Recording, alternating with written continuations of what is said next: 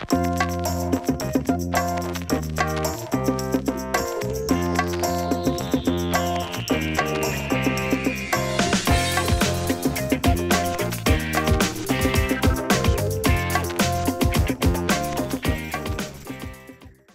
everyone, I'm James Milan and you are watching our public affairs series Driving Forces, which is a series that profiles those who have chosen to spend part or much of their energy in social activism.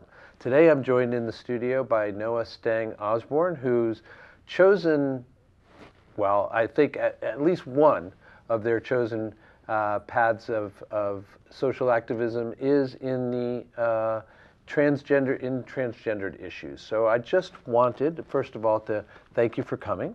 Thank you for having me. I really appreciate your being here. And I wanted to ask, to begin with, to ask for a kind of gender 101, by which I mean, what are the things that you, as an activist steeped within the community, would like somebody who knows very little to nothing about these issues, what are the first things that you would want such a person to understand? I think one of the most important things is that you can't tell someone's gender by looking at them. There's no way to know except by asking. And that's a hard concept for a lot of people because we think, if you identify as a man, you should look in a way that I can identify you as a man. But there's no one way to be a man or a woman or a non-binary person. And I think that's very important. Mm-hmm. And when you say that, do you mean that it's really that people are making assumptions and not being willing to ask the question, or is it that the assumption that people are making assumptions and not that they're uncomfortable asking the question, they just want to go with the assumption? I think the assumption is the most comfortable thing to go with. Asking someone can be awkward, and in a lot of situations, there's no real reason for you to know someone's gender. You don't really need to know the gender of the person making your coffee. You can use they, them pronouns for them, and you can move on. But if you're friends with someone, or if you're dating someone, you would want to know their gender and their pronouns, and you would want to make them comfortable. Mm-hmm. And so what, for instance, makes you comfortable? What pronouns do you prefer to use? How do you identify? I use they, them, and he, him pronouns, and I am non-binary and transmasculine. And transmasculine means I guess if we were to think of gender as a spectrum, which is not how I usually think of gender, but I think it's the easiest way to explain how being transmasculine works. I was assigned female at birth. When I was born, they said it was a girl, and they were wrong, but I see how they got to that point. Uh-huh. And as I grew up, I realized that I was not a girl, and although I am non-binary, meaning I don't identify as male or female, I am closer to the male side of the spectrum. Yeah, so you would be comfortable, again, as you've already said, using pronouns or having pronouns that are he and him as well as they and them. Yes, I am. And I asked, I know that you know Valerie Overton, who I had the pleasure of speaking to recently as well.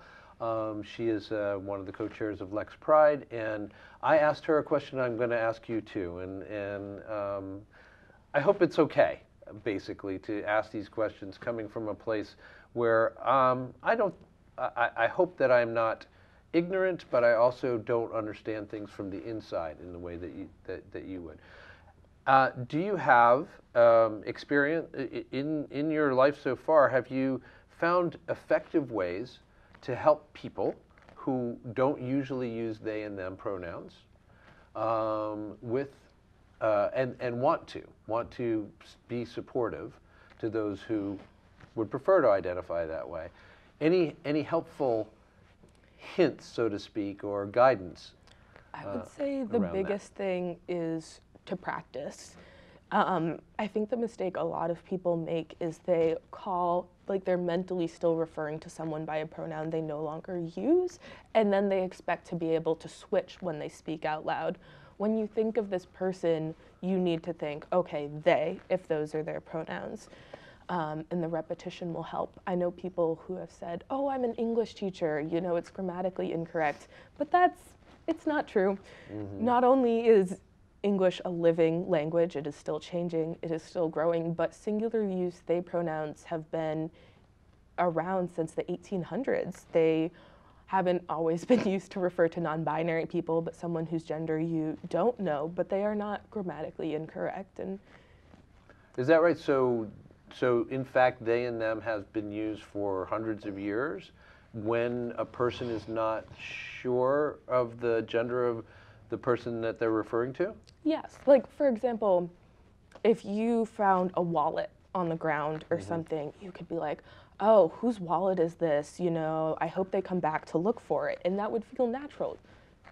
You might look inside and see an ID and that would change right, your perception. But if you really didn't have any information of them, you would probably use they, them pronouns. Right, we certainly, I see what you're saying, because we all have, you know, a habit of using they and them to being impersonal. We don't know who it is we're talking about. Oh, they say such and such. But in this case, again, attaching that to specific people who are singular individuals is, you know, again, awkward for many folks. And I hear you. Practice will help. Yeah. So well, tell us a little bit about, because we are always interested in this series and in general, in finding out about people's particular journeys to get to where they are now.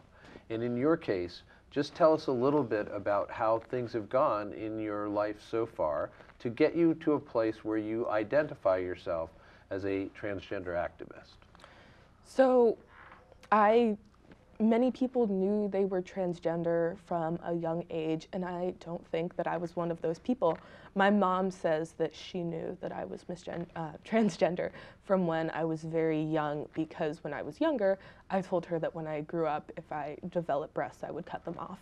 Oh, wow. And for her, she was like, oh, like I might be raising a transgender kid. And she was not bad about it or anything, but my biological father was very much against transgender people, and he helped raise me until he lost custody of me when I was 14. And so he had a lot of these views about how transgender people are just like genuinely bad people, and that's what he told me a lot as I was a kid, that they only wanted to use the bathroom to hurt children, you know, that you shouldn't use their pronouns. And so I never imagined as like an elementary schooler or a middle schooler that I would be transgender. And after he lost custody, I started meeting more queer people, and I started realizing like, okay, he was very wrong about everything. Yeah. And when I was 16, I came out to my mom and I was like, I think I'm going to use they pronouns and she pronouns. And that changed into me using they pronouns and the neo-pronoun Z, which is spelled X-E. So it was Z Zimzier. In a sentence, that would be like, Z is currently doing an interview. It is your decision to do this interview. And now I'm interviewing Zim. Yeah. And now I use they and he pronouns. Val is the one who really introduced me to giving speeches and being on panels. I didn't know Lex Pride was a thing until one day when I was volunteering at the farmer's market. They had a tent there, and I was really interested, well, partially because it's my job to make sure everyone has what they need, but also because I'm queer and I didn't know there was this kind of support in Lexington. When I had come out as a queer person when I was 13, actually not as transgender, but I was like, I think I like girls. It didn't go very well for me. And so I didn't know that Lexington had this kind of support. And I started going to meetings, and originally I just wanted to work with kids. I wanted to help run a support group for young, like, questioning children. And one day Val said, can you be on this panel? And I agreed to it, and it went really well. And that was 2 years ago when I was 17. And since then, I've done panels and I've given speeches with Lex Pride and for Trans Day of Remembrance. And I also worked with Yes on 3 to try to convince people to not take away what rights transgender people currently have. Mm-hmm. You know, I'm struck by the fact that your reaction, even as a young, teenager, was I want to work with people who are, for whom I can help them. Like I've just been through something, or I'm going through something. It's not like you just said. It didn't go well for you. Things don't go well. Things are difficult. Things are hard. You find strength in yourself, etc. All that is a great personal story of growth. But the fact that your reaction to that would include, hey, I want to get involved helping others similarly situated to be able to navigate this, given what I've learned and what I know and what I have in me. Again, that's the kind of thing that folks that we talk to through this series, that's a common theme, that you turn your own experience and the adversity that you deal with in your life into a desire to work on behalf of or with others, again, to make things a little easier, perhaps, for them. Am I overstating it, or? No, I think you're right. Ever since I was young, I've known that I wanted to help kids and help make sure that they had a better childhood than I did. Mm-hmm. And that's why I'm in school. Yeah, so you said you're in school. Where are you in school? I am an art therapy major and biology minor at Lesley University in Cambridge. Mm-hmm. And is that something that you also knew from an early age that you would want to do, or? I knew I wanted to work with kids and in psych when I was 13, but I didn't know art therapy was really a thing that someone could major in until I was 17 and had already been accepted to Lesley. Mm-hmm. And I decided I wanted to work as a guidance counselor because my college essay was about how I would improve an elementary school so that school can be like a safer, more comfortable place for children to be in. And Lesley really liked the essay that I wrote, and it made me think, well, maybe I can change schools. Like, maybe this doesn't just have to be some sort of hypothetical. Like, I could help from the inside out. Mm-hmm. Yeah, I mean, I am interested to know. So, I mean, obviously, it's still relatively fresh in your mind, I assume, you being young as opposed to some of us. Still relatively fresh in your mind, your own experience and the experience of children at different stages of their schooling. So in other words, elementary school, middle school, high school, those are our divisions. Do you have opinions about where we need to start making changes to make things better? Is it as early as elementary school that we really need to concentrate our efforts?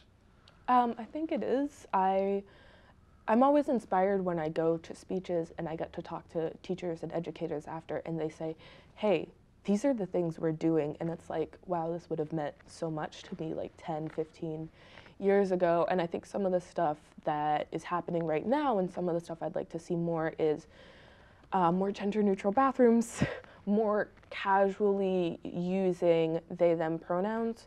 So I know some people who will just include them in math problems, like Noah has 10 apples. If they give 5 of those to Joseph, how many apples do they have left?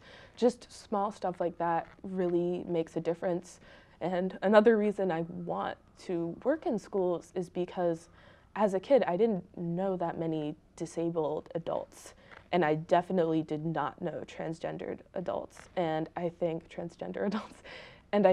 that being able to see people who are like you as a child is very important. So you can see that there are different ways to be an adult. You don't have to grow out of it or something.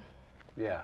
So when you think about your future, it will include either as therapy, therapist, art therapy, or guidance counseling or something, working with kids in these ways, again, to help their own journeys be a little bit easier than they would otherwise be, or than you endured. How do you see the activism part of your current life moving into the future? I'm not sure how it would work in the like very distant future. For the more short-term future, I'm excited to continue giving speeches and being on panels. I think that's what I'm good at, and I think it's helpful, and like it feels good. I like giving speeches. I like being on panels. I like talking to people afterwards. That's my favorite part, always just connecting with people. And what are the kinds of events that you would give speeches at, or talk on panels? Who are the audiences? What, you know, how much do you feel like you are validated by the reception that you're getting versus having to deal with people who just don't get it, kinds of things? I think that the audience, so I've spoken at Trans Day of Remembrance a few times, and I did panels with Yes on 3, and I've done some smaller events, just like where they would watch a movie about transgender people and then they could ask questions afterwards. And I think the audiences at those events, they want to learn more, and I think that's good. Like, the intent is there, they're there to learn, but they can still say some very hurtful things. At the last speech I gave, I wore earrings, and I had a lot of people come up to me afterwards and tell me that I looked like a girl, and it was very hard to use my pronouns when I looked like that. But at the end of the day, I'm not a girl. So however I dress, this is what a non-binary person looks like. And the last speech I gave, a non-binary person looked like someone wearing octopus earrings. Right, right. So again, it's about, it sounds like it's about acceptance in the most fundamental and also the broadest way. Again, not making assumptions, instead finding out what the reality is for whoever it is you're interacting with, and accepting and respecting that. Definitely. And I think what's hard for some people is acceptance, in most cases, has to come before understanding. I don't need an ally who knows all the lingo or who knows all the words I use to describe my gender. I just need someone who's willing to be like, okay, if this is what makes you comfortable, then I can do that. Because there's a lot of words to know. Like, transmasculine, 5 years ago, I didn't know what that word meant. But if you can still see me and just be like, okay, I know that Noah isn't a girl, and everything else about this kind of confuses me, but I know that it would make Noah uncomfortable if I use she pronouns for them, and so I won't. It can be that simple. Mm-hmm. Well, it is. I mean, it is both simple and incredibly challenging for people. Definitely. But I think that you're absolutely right that, and I'm so glad that you put it that way, because that's very simple. Acceptance comes before understanding, and if you can start with acceptance, you know, maybe there's a better chance you get to understanding, for sure. But at least, you know, for you in interacting with others as you move through your life, you know, being able to count on acceptance would change, I assume, your daily experience, you know. It would change everything. Mm-hmm. Let me ask you to, you know, again, this I know, there's no easy answers to these things, but again, thinking forward for a sec, what are you most optimistic, what gives you the most optimism or hope? And also the converse, what do you worry about or are you concerned about or really hard to see how that will get better? So both the light and the darkness, what do you see going forward? I think I'll start with the light. It definitely inspires me when I get to see other activists doing amazing work. You had Valerie Overton here. She's amazing. She is the reason that I really feel safe to give speeches, because she's at every one of those, and sometimes I need to talk to her after about things that happened, and she's always amazing. When I get to hear about the work that's being done in schools, and speaking to people who had an easier coming out experience than me always really helps. Right now I have a very accepting family. My mom, my brother, my grandparents, they are all doing their best to use my pronouns, but it took a little time. So seeing other people have an easier coming out experience definitely gives me hope. Some of the less bright stuff, I still experience a lot of transphobia just in my everyday life with stuff as simple as bathroom use. At my school, I use the men's room, and usually that's fine. All the students are fine with me in the men's room. When you say all the students are, does that mean that the, staff or the adults, so to speak, less so? Definitely. Most of my teachers most of my teachers have been men. So most of my teachers haven't been like shocked to see me in the bathroom, but one of my professors this year has only called me she all semester, no matter how much I correct him. And if I saw him in the bathroom, I'm not sure how he would react. I've had public safety try to prevent me from entering bathrooms. I've had people running after me and be like, Miss, do you know what bathroom this is? And it's like, yes, it's the one I've been using for the last year and a half. I got this. So that's hard. And then of course with Transgender Day of Remembrance, which was very recently, we say the names of all the people who were killed by transphobia this year, which is, as it has been in past year, mostly trans women of color, especially Black trans women. And in that way, I do have some privilege because I wouldn't say I have male privilege, but I definitely do not face the discrimination that trans women face. And it hurts to learn about this sort of stuff and to learn about the people who are dying to talk to my friends and hear the stuff they have to go through on a daily basis. And of course, when you go onto the news, there's so much false information being spread around about transgender people, about how we're sick or we're dangerous, and that is certainly disheartening. I know after I voted in the election that question 3 was up, I cried. I just cried in the car with my mom because for me, question 3 was about many things, but personally how it would have affected me is my access to medical care. Question 3 was about transgender rights in public spaces, and hospitals count as public spaces. It would have made it legal for a doctor to refuse to treat me because I'm transgender. And as a chronically ill person who has to go to the hospital more frequently than most people, it could have killed me. And that was terrifying to think about, that, people would have voted in a way that could kill me just because I'm trans. Yeah. It's, there are, easy for me to say, I don't have to deal with hardly any of what you have to deal with every single day. But it is definitely an uphill struggle for us as a society.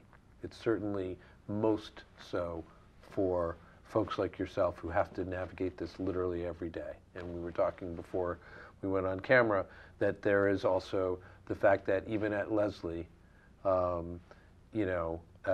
college of an institute of higher learning that particularly caters to a segment of the population that wants to, in general, go into the helping professions, et cetera, that you find that you can't even access and can't get into in a wheelchair or a certain number of the buildings. Also trouble with your apartment, access, et cetera. So clearly, like I said, every single day you are facing these things that we hope we're going to be able to make better. We, as a group, as a society, are going to be able to make better for you. In that way, on the level of kind of societal change, things that could happen through legislation, et cetera, what do you feel, either coming from your own life or what you've observed, would be the most urgent and dramatic place that we could make some real changes? I think for me, something that I think about a lot is police brutality. So, like, harsher punishments for police who murder unarmed people would make me feel safer. As a Black, disabled, queer, transgender person who has had interactions with police before, as have almost every other Black person I know, I think that would be a big thing, because I think that would affect a lot of other things. Imagine a situation, well, I'll imagine a situation where if someone did something to me that was illegal, that I felt comfortable to call the police, that would change my life, because you can put laws in place and that's great, but if the people who are supposed to be enforcing the laws aren't, one could argue that they are doing their job, you know, they're protecting private property, they're protecting the rich, which you could argue is the real function of police, but they're not protecting the people. And so I think that would be important as a change. Right. I hear what you're saying, and certainly it's hard to argue. Hard to argue with that. Okay, is there anything that you feel would be important for the people who are watching and listening to know that we have not really covered much in the conversation so far? That there is no correct way to be transgender. What do you mean by no correct way? You mean like there's no single way? There's no, you can't be transgender in a way that's wrong. If you identify as a man and you're wearing a dress, you're a man wearing a dress. The dress does not change your gender. If you identify as a man, but you aren't really sure about he, him pronouns and you want to use they, them for now, that's okay. And you're still a man and that's still okay. And I think in some ways people understand transgender as long as trans people continue to fit into the boxes that are set up. Like, okay, you're a man as long as you've gone on testosterone and you now have a beard and your chest is flat. Okay, now I can accept you as a man, but you don't need all those things to be a man, and you don't need to be on estrogen to be a woman. To be a woman, you can be a woman with a deep voice. You can be a woman who just wants to wear suits, and not only is that okay, that's great. That's part of what I love about the transgender community, is there's so much diversity and there's no one way to be trans. No, I want to thank you very much for coming in today, for chatting. It's been good for me, and I hope for the audience as well. I think that you speak really, really well from a place of painful, but also optimistic experience that you've had. And again, just appreciate your voice being part of this public conversation. And I anticipate that there are a lot of people who are going to continue to benefit from your own efforts and experience and have an easier journey of their own because of what you do. So keep it up. Thank you, and thanks for having me. Yeah, really appreciate it. For Noah Stang-Osborne, I'm James Milan. This is Driving Forces, and we appreciate your being here.